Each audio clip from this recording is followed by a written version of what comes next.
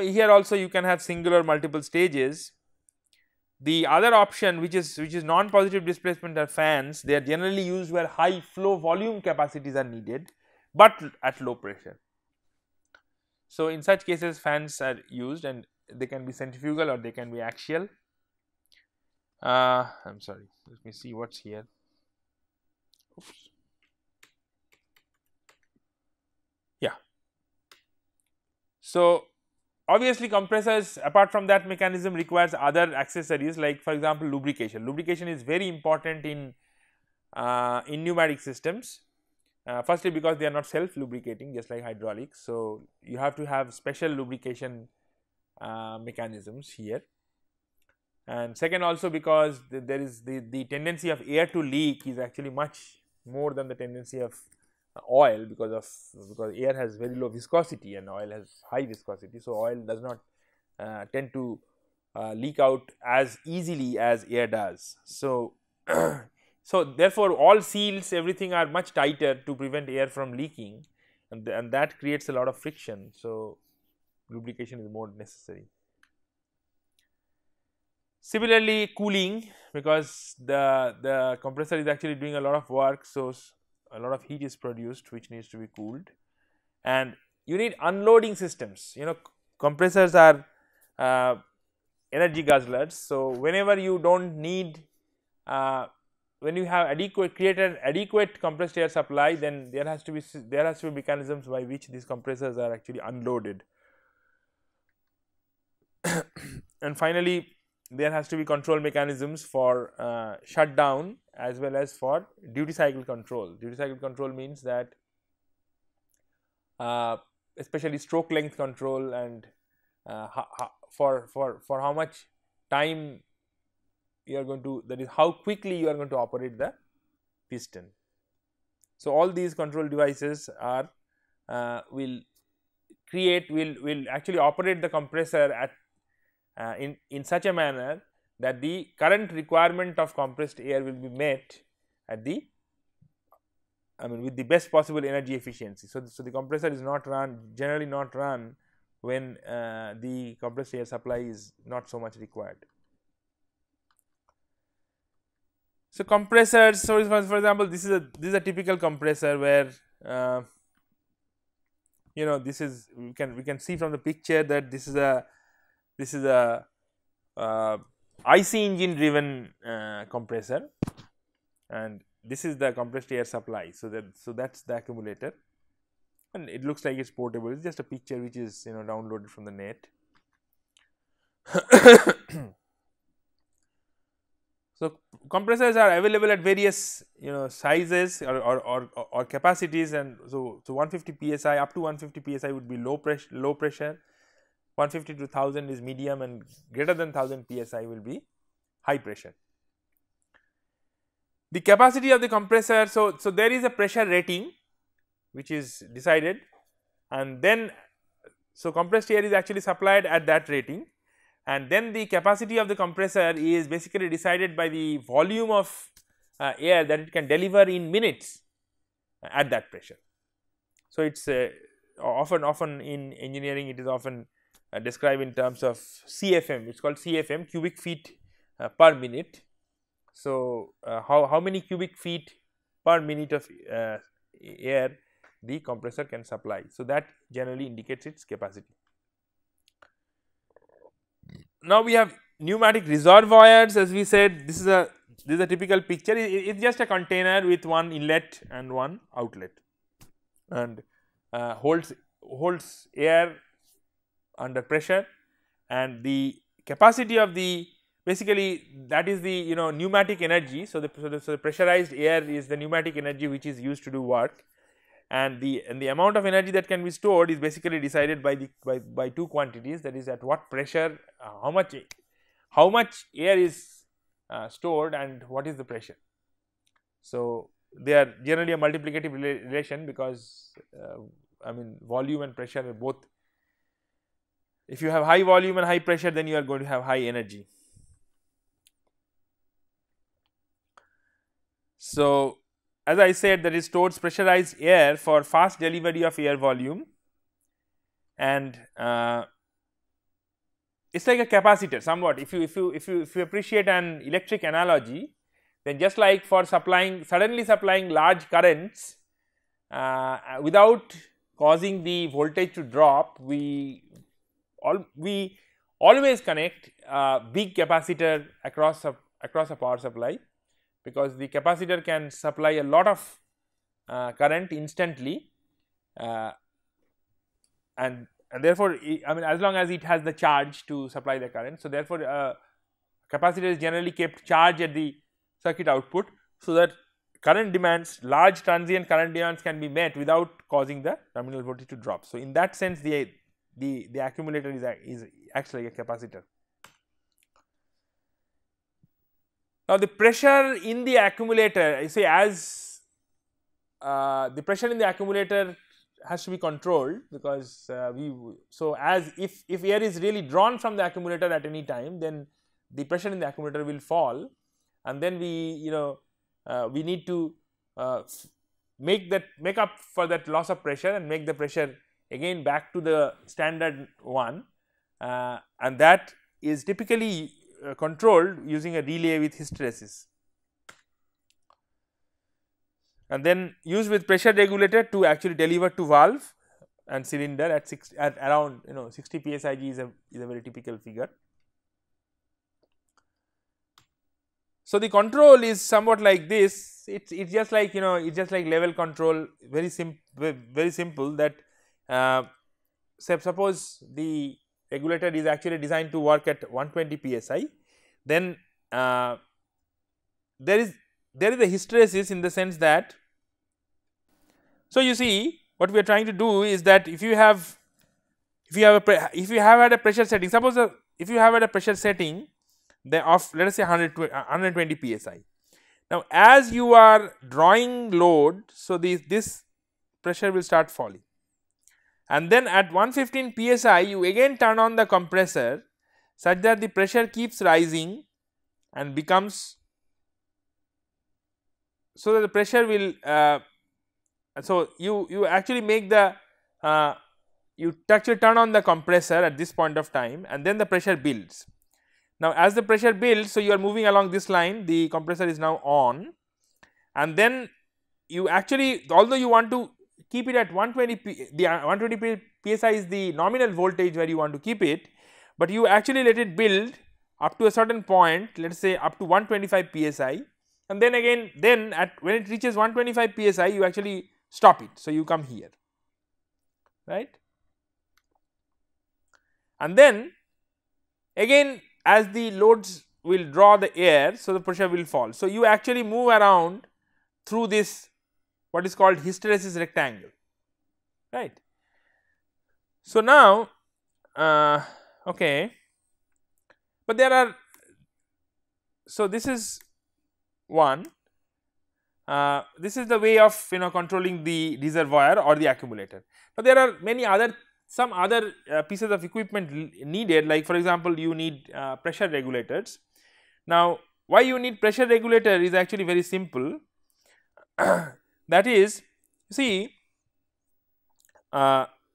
generally in pneumatics you have one pressure source, right. So suppose this is the compressed air source,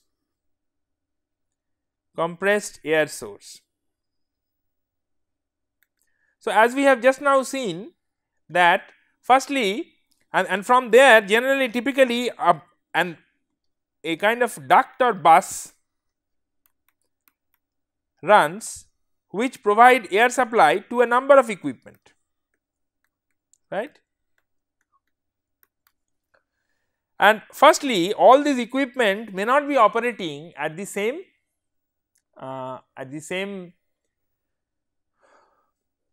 pressure. So some of them may be working at, let us say, 50 psi, some may be working at 120 psi, whatever. So but the fact is that, remember that we said that why a pneumatic system is cheap. It is cheap because you are going to use one compressor. So the compressor cost is going to get divided. So just because these are going to require different pressure. So, we are not going to connect 3 different compressors which will individually supply this equipment. So, therefore, we need a device here, which will take in this, maybe this is some 300 psi. So, which will take in this 300 psi pressure and will convert it to 50 or 120. So, we are going to put, actually we are going to put different pressure regulators for all these equipment and have a single compressor. So, firstly that is going to be cheaper. Second thing is that, as we have seen just now when we saw the hysteresis controls of that of the reservoir, that this pressure source is going to fluctuate, but for our operation, precision operation, it is not good that the pressure supply of this equipment fluctuate.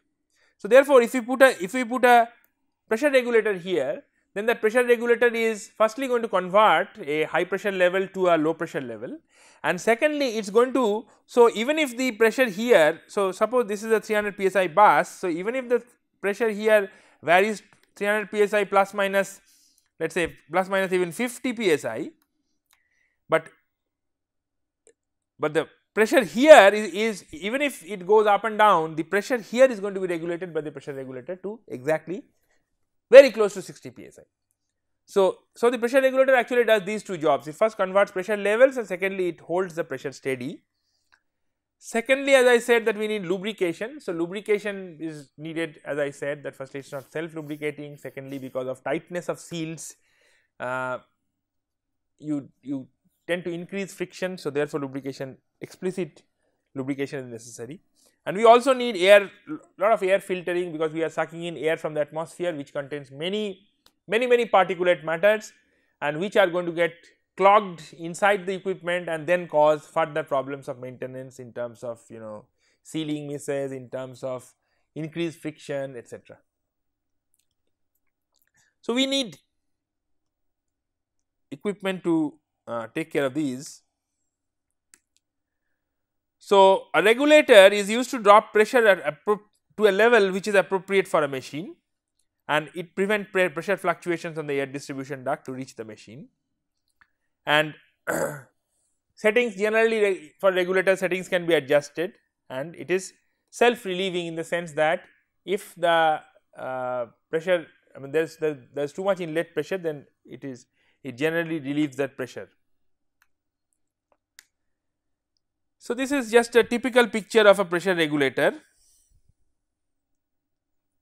and so you have this high pressure inlet, you have the low pressure or the controlled pressure outlet. So, this is going to the system or the equipment where the pressure is needed. This is typically coming from the reservoir. So, now the pressure setting can be adjusted by this pressure adjusting knob, and often there is a pressure gauge, so that one can see that the inlet pressure variation. So, then the filter can be connected is generally connected at compressor intake, and various types are possible.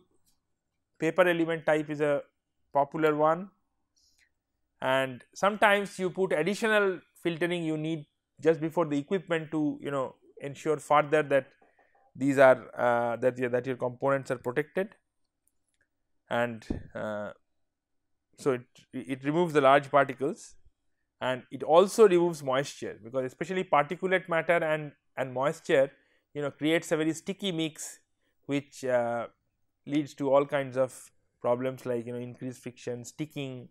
So, the term stiction actually comes from that. So, the static friction may increase substantially unless moisture and this particulate matter is not removed.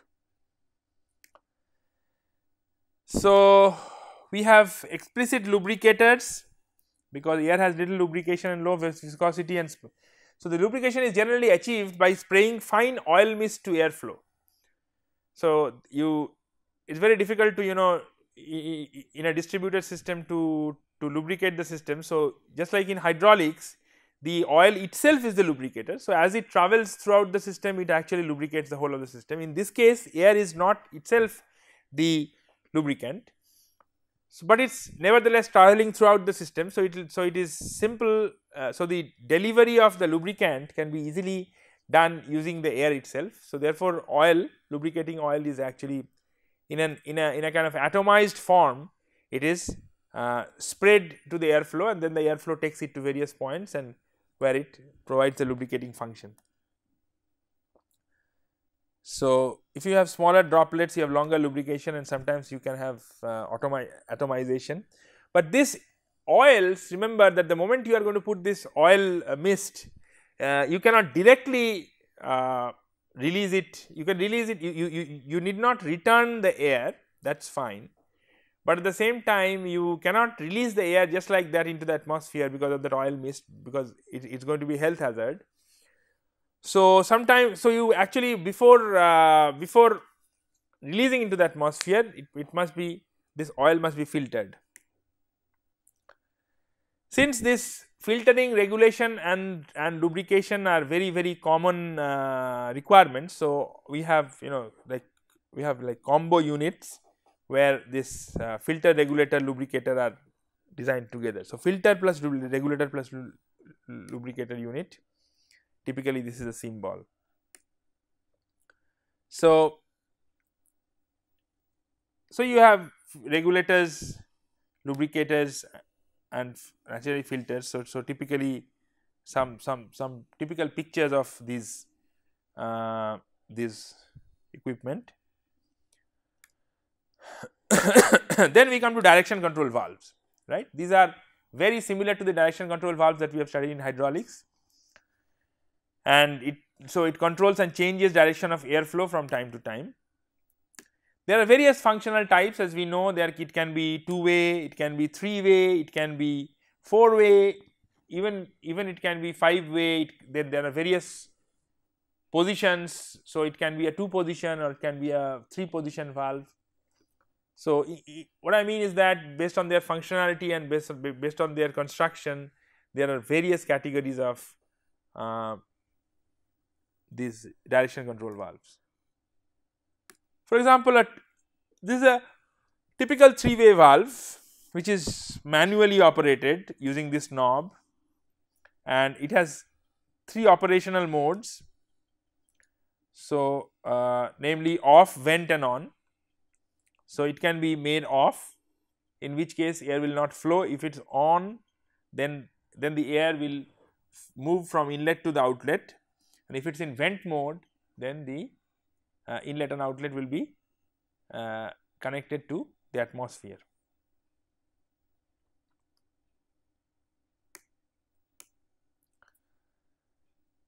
Looking at some very typical valve case studies. So, very standard, this is a double acting cylinder, and so double acting means we need to move it this way as well as this way. So, here we have connected, this is a 2-port valve, this is a 3-port valve, this is a 3-way valve, 2 position.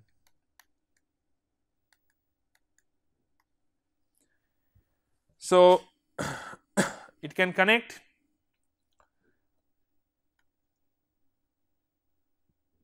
either this to this,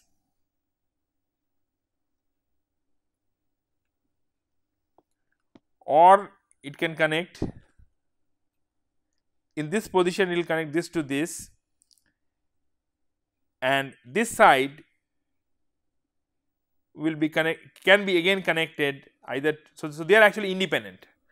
So, depending on the positions of these valves, if they are in the position shown, then this side is also pressurized and this side is also pressurized. So, the valve is locked, right.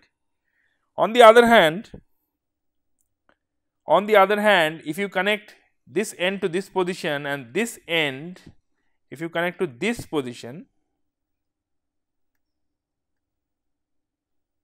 then what happens is that then the piston will start moving right, because this chamber will be connected here, but this chamber will be connected to high pressure. So, the piston will start moving right, and then there is vice versa.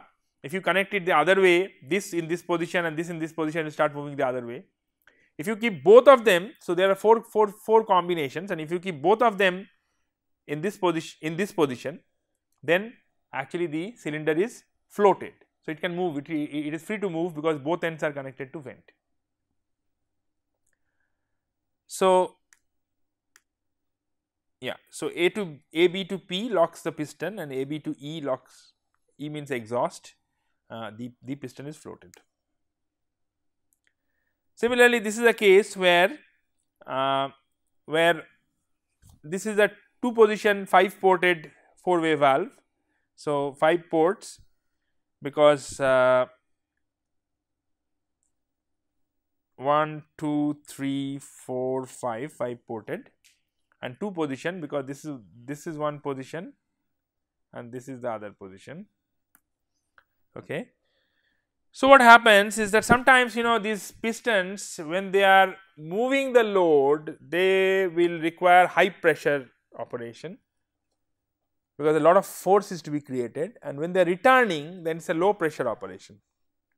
So so what happens is that, see that the low pressure source is actually connected to this point. This is sealed. So this motion is going to actually occur, and this is connected to exhaust. So this is the return position. On the other hand, when it is moving this way, so this is the rod, so the load is going to be connected to the load. So when it is pushing the load, at that time this is the high pressure position, HP forward position.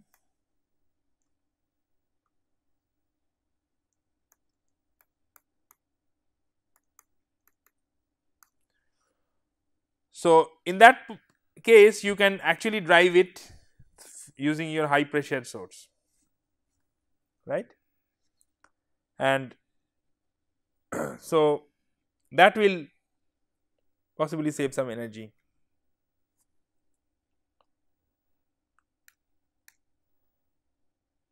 Similarly, this is another application where for example, see this is a 3-way valve application where if you connect it to this position, then the valve will move this way. These are springs. So valve is spring loaded, and so therefore for the return you don't need any pressure, and you just shift the valve. So this will get connected to this port, which is exhaust, and then by spring action, since this side, when it is connected to exhaust, this side pressure is low, so by spring action the valve can return. So you need only apply pneumatic pressure for moving the valve to the right, from movement to the left is actually achieved by the spring. Similarly, if you connect it to this position, then what happens is that the pressure gets connected here, and then when this valve is in this position, you see, so this is sealed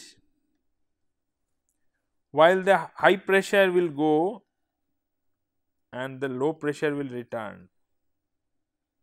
So the cylinder will move this way. If you now shift this valve, then what is going to happen is that the high pressure will go this way. So high pressure will go this way, so it will be applied here, and this other side will be applied here. So it will be exhaust. This is also exhaust. These two are vents. This is vent and this is vent. So then it will move this way, right? On the other hand, if this valve is shifted to this position, then what happens is that both sides of the cylinder, for example, then this side of the cylinder is free. For example, if the valve is in the position shown, then this is sealed, right? So, therefore, this chamber is sealed, while this chamber is open. So, what happens is that now if you want to push the cylinder, then the air will get compressed and some force will be created. So, it cannot be freely moved, you know. So, it gets kind of soft locked that way. So, you can have various sorts of such circuits, and we will see some of them later in our next lecture. These directional valves, sometimes they have to be moved, you know, we were talking about moving the directional valve from this position to that position. So, how do we move that? So, there, as just like in hydraulics, there are various ways. So, you can have manual, where you can have a push button, you can have a hand lever, you can have a foot pedal, whatever you have, or sometimes for very large valves we can, for example, this is a, you can have a pilot valve. So, you know, this is a large valve. So, to be able to shift that position, you see pneumatic pilots are used. So, this is a pneumatic pilot,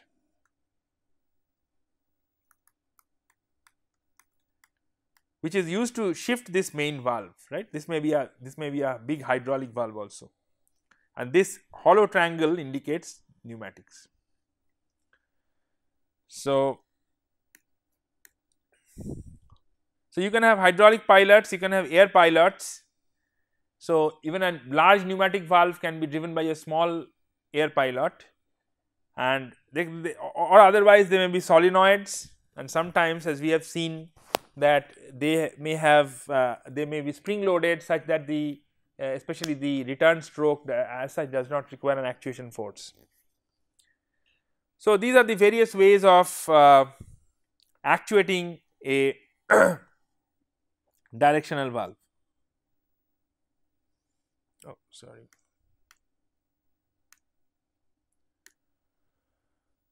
So, this brings us to the end of the lesson. So, what we have seen is that we have seen the pneumatic system principles and benefits. In particular, we have seen that we are going to, in pneumatic systems, we are going to use compressed air, and not only that we are going to use compressed air, we are so compressed air, you know, has some benefits, that air is free and it does not require a return line, etc. But on the other hand, because of the compressibility of air, the system response tends to be slower, and there is another big benefit compared to hydraulics, is that the fire safety is much more intrinsic.